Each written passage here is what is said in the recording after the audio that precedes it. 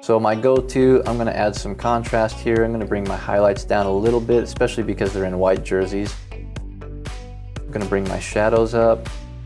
I like to add a little bit of clarity just because it's an athletic event. I want it to pop just a little bit more. I'm gonna bring my vibrance up.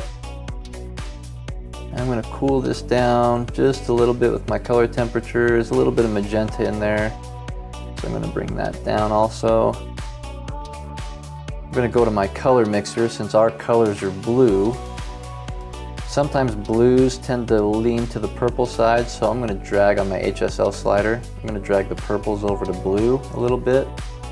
My saturation, I'm gonna take those purples down and I'm gonna bump my blues up. I just want that to look true to our colors. I'm gonna put a little bit of vignetting on just to keep your eyes contained.